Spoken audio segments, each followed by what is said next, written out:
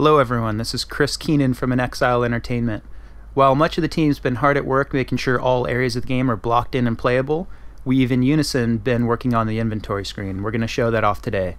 It's slightly polished UI, really want to show off the feel and functionality, but we don't consider it final art right now.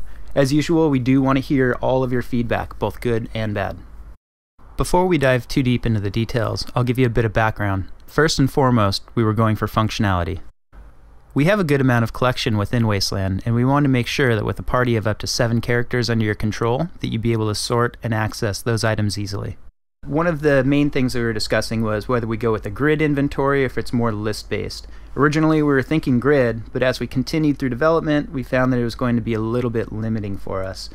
We have the ability to add columns right now with a list. You can sort by those columns. So we actually went with a bit of a hybrid approach.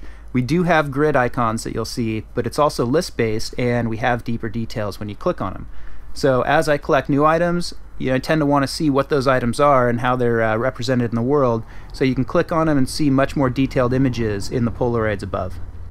The weapon photo that you see in the upper right-hand corner actually came from fan feedback that we got from our first demo. A lot of people looked at the green weapon LCD images on our HUD and said that they wanted more detail on that. So we decided to put in these pictures that are going to show off all major weapons and armor in the game. You'll notice we went with an icon-based approach for stats. We didn't want to clutter up those pictures with lots of unnecessary text, so in the future we're going to have mouse overs where you'll be able to see all of the details for each one of those weapons or armor pieces. The first section you see in the backpack is the Favorites tab. Each of the items has a star next to it, and you can click that star to access that as a favorite for any one of your characters. What that also does is allow you to have smarter looting. When you loot items as a party, those items will be distributed to the party member who has set those as a favorite. Thanks for watching.